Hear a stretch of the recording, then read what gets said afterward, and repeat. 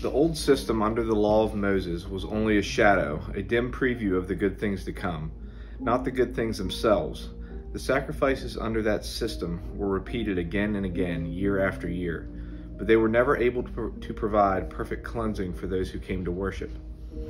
If they could have provided perfect cleansing, the sacrifices would have stopped, for the worshipers would have been purified once for all time, and their feelings of guilt would have disappeared. But instead, those sacrifices actually reminded them of their sins year after year. For it is not possible for the blood of bulls and goats to take away sins. That is why when Christ came into the world, he said to God, "You did not want animal sacrifices for offerings, but you have given me a body to offer. You were not pleased with burnt offerings or other offerings for sin." Then I said, "Look, I have come to do your will, O God, as it is written about me in the scriptures." First, Christ said, "You did not want animal sacrifices or sin offerings or burnt offerings or other offerings for sin, nor were you pleased with them, though they are required by the law of Moses." Then he said, "Look, I have come to do your will." He cancels the first covenant in order to put the second into effect, for God's will was for us to be made holy by the sacrifice of the body of Jesus Christ once for all time. Under the old covenant, the priest stands and ministers before the altar day after day, offering the same sacrifices again and again, which can never take away sins. But our high priest offered himself to God as a single sacrifice for sins, good for all time. Then he sat down in the place of honor at God's right hand. There he waits until his enemies are humbled and made a footstool under his feet. For by that one offering he forever made perfect those who are being made holy. And the Holy Spirit also testifies that this is so, for he says, "This is the new covenant I will make with my people on that day, says the Lord. I will put my laws in their hearts, and I will write them on their minds." Then he says, "I will never again remember their sins and lawless deeds." And when sins have been forgiven, there is no need to offer any more sacrifices. And so, dear brothers and sisters, we can boldly enter heaven's most holy place because of the blood of Jesus. By his death, Jesus opened a new and life-giving way through the curtain into the most holy place. And since we have a great high priest who rules over God's house, let us go right into the presence of God with sincere hearts, fully trusting him. For our guilty consciences have been sprinkled with Christ's blood to make us clean, and our bodies have been washed with pure water. Let us hold tightly without wavering to the hope we affirm, for God can be trusted to keep his promise. Let us think of ways to motivate one another to acts of love and good works, and let us not neglect our meeting together, as some people do, but encourage one another, especially now that the day of his return is drawing near. Dear friends, if we deliberately continue sinning after we have received knowledge of the truth, there is no longer any sacrifice that will cover these sins. There is only the terrible expectation of God's judgment and the raging fire that will consume his enemies.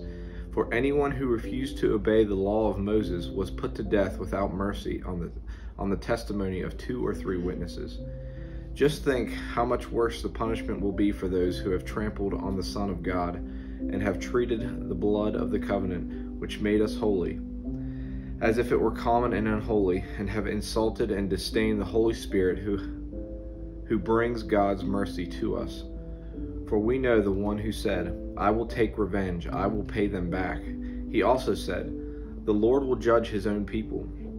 It is a terrible thing to fall into the hands of the living God. Think back on those early days when you first learned about Christ. Remember how you remained faithful even though it meant terrible suffering? Sometimes you were exposed to public ridicule and were beaten, and sometimes you helped others who were suffering the same things. You suffered along with those who were thrown into jail, and when all you owned was taken from you, you accepted it with joy. You knew there were better things waiting for you that will last forever. So do not throw away the confident trust in the Lord. Remember the great reward it brings you. Patient endurance is what you need now, so that you will continue to do God's will. Then you will receive all that he has promised. For in just a little while, the coming one will come and not delay, and my righteous ones will live by faith. But I will take no pleasure in anyone who turns away. But we are not like those who turn away from God to their own destruction. We are the faithful ones whose souls will be saved. Faith shows the reality of what we hope for. It is the evidence of things we cannot see. Through their faith, the people in days of old earned a good reputation.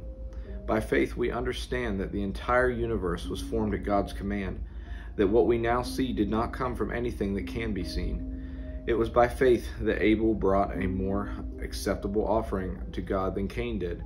Abel's offering gave evidence that he was a righteous man, and God showed his approval of his gifts.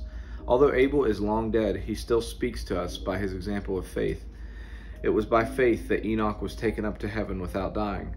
He disappeared because God took him. For before he was taken up, he was known as a person who pleased God, and it is impossible to please God without faith. Anyone who wants to come to him must believe that God exists and that he rewards those who sincerely seek him. It was by faith that Noah built a large boat to save his family from the flood. He obeyed God, who warned him about things that had never happened before. By his faith, Noah condemned the rest of the world, and he received the righteousness that comes by faith. It was by faith that Abraham obeyed when God called him to leave home and go to another land that God would give him as his inheritance. He went without knowing where he was going, and even when he reached the land God promised him, he lived there by faith. For he was like a foreigner living in tents, and so did Isaac and Jacob, who inherited the same promise. Abraham was confidently looking forward to a city with eternal foundations, a city designed and built by God. It was faith that even Sarah was able to have a child, though she was barren and was too old.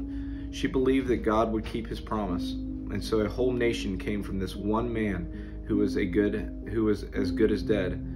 A nation with so many people that, like the stars in the sky and the sand on the seashore, there is no way to count them. All these people died still believing what God had promised them. They did not receive what was promised, but they saw it all from a distance and welcomed it. They agreed that they were foreigners and nomads here on earth. Obviously, people who say such things are looking forward to a country they can call their own. If they had longed for the country they came from, they could have gone back. But they were looking for a better place, a heavenly homeland. That is why God is not ashamed to be called their God, for he has prepared a city for them. It was by faith that Abraham offered Isaac as a sacrifice when God was testing him. Abraham, who had received God's promises, was ready to sacrifice his only son, Isaac, even though God had told him, "Isaac is the son through whom your descendants will be counted." Abraham reasoned that if Isaac died, God was able to bring him back to life again. And in a sense, Abraham did receive his son back from the dead. It was by faith that Isaac promised blessings for the future to his sons, Jacob and Esau. It was by faith that Jacob, when he was old and dying, blessed each of Joseph's sons and bowed in worship as he leaned on his staff. It was by faith that Joseph, when he was about to die, said confidently that the people of Israel would leave Egypt. He commanded them to take his bones with them when they left. It was by faith that Moses' parents told him for 3 months when he was born they saw that God had given them an unusual child, and they were not afraid to disobey the king's command. It was by faith that Moses, when he grew up, refused to be called the son of Pharaoh's daughter. He chose to share the oppression of God's people instead of enjoying the fleeting pleasures of sin. He thought it was better to suffer for the sake of Christ than to own the treasures of Egypt, for he was looking ahead to his great reward. It was by faith that Moses left the land of Egypt, not fearing the king's anger. He kept right on going because he kept his eyes on the one who is invisible. It was by faith that Moses commanded the people of Israel to keep the Passover and to sprinkle blood on the doorposts so that the angel of death would not kill their firstborn sons. It was by faith that the people of Israel went right through the Red Sea as though they were on dry ground. But when the Egyptians tried to follow, they were all drowned.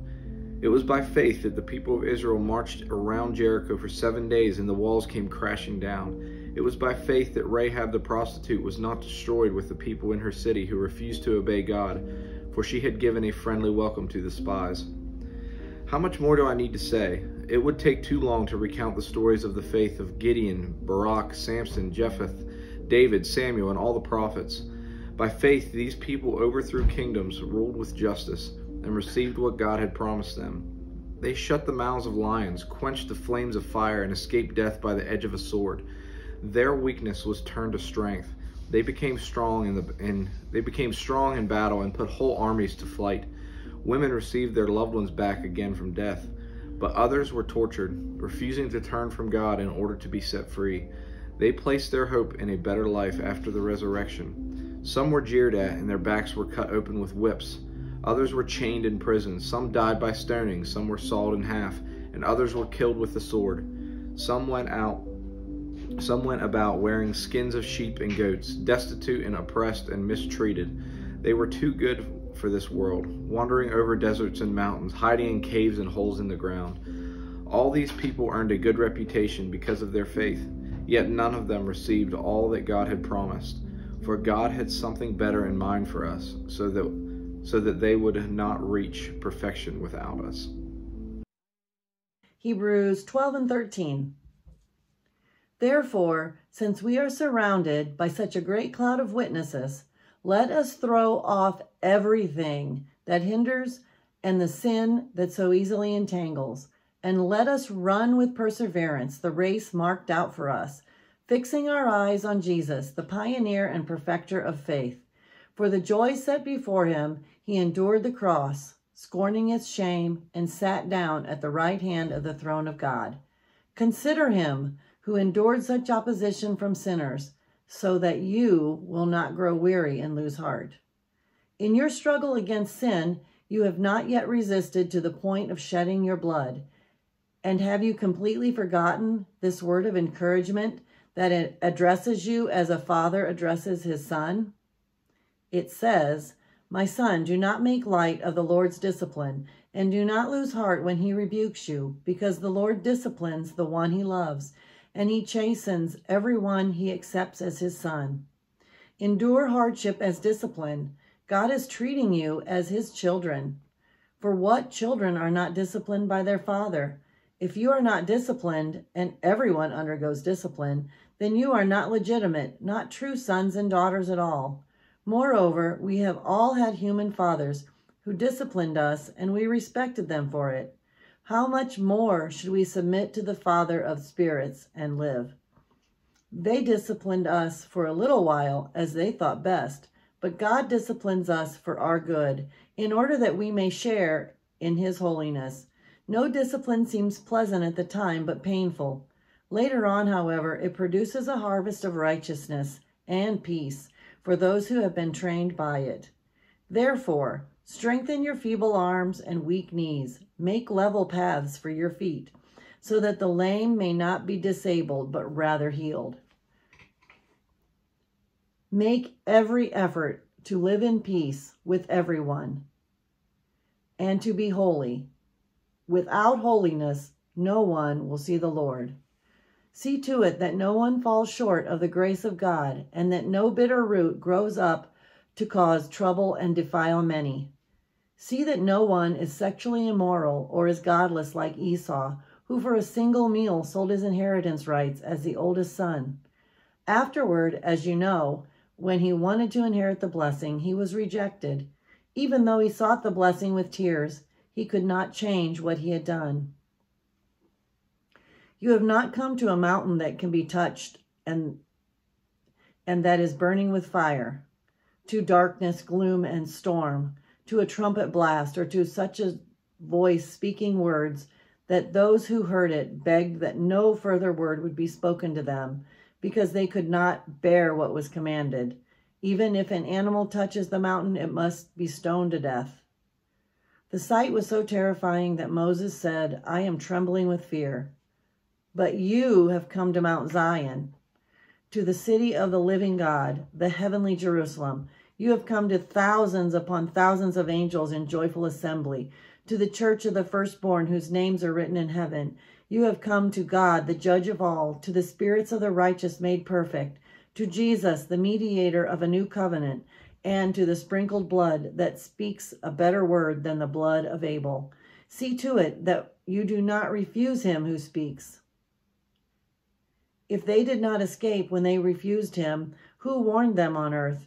How much less will we, if we turn away from him who warns us from heaven? At that time his voice shook the earth, but now he has promised, once more I will shake not only the earth, but also the heavens. The words once more indicate the removing of what can be shaken, that is, created things, so that what cannot be shaken may remain.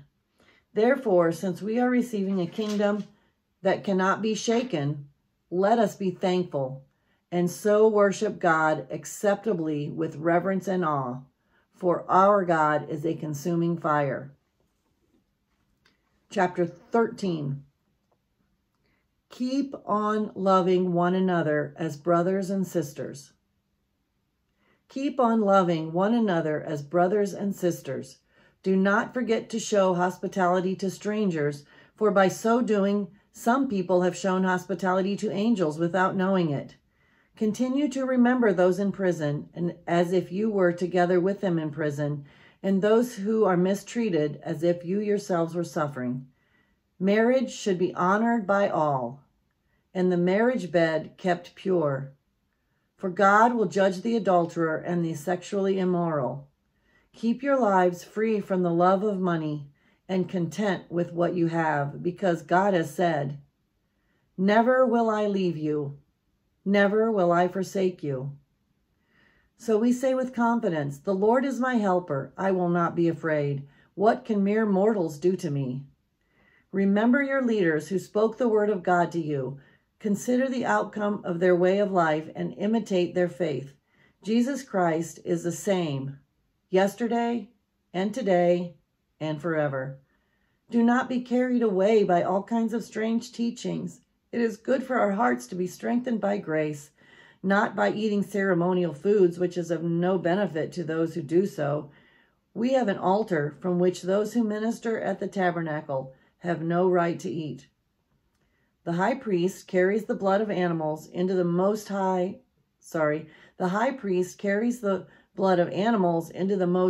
place as a sin offering, but the bodies are burned outside the camp.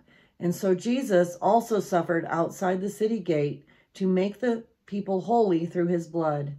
Let us then go to him outside the camp, bearing the disgrace he bore. For here we do not have an enduring city, but we are looking for that city that is to come. Through Jesus, therefore, let us continually offer to God a sacrifice of praise, the fruit of lips that openly profess his name, and do not forget to do good and to share with others, for with such sacrifices God is pleased. Have confidence in your leaders and submit to their authority, because they keep watch over you as those who must give an account. Do this so that their work will be a joy, not a burden, for that would be of no benefit to you. Pray for us. We are sure that we have a clear conscience and desire to live honorably in every way. I particularly urge you to pray so that I may be restored to you soon. Now may the God of peace, who through the blood of the eternal covenant brought back from the dead our Lord Jesus, that great shepherd of the sheep, equip you with everything good for doing his will, and may he work in us what is pleasing to him through Jesus Christ, to whom be glory forever and ever. Amen. Brothers and sisters, I urge you to bear with my word of exhortation, for in fact I have written to you quite briefly. I want you to know that our brother Timothy has been released. If he arrives soon, I will come with him to see you. Greet all your leaders and the Lord's people. Those from Italy send you their greetings. Grace be with you all.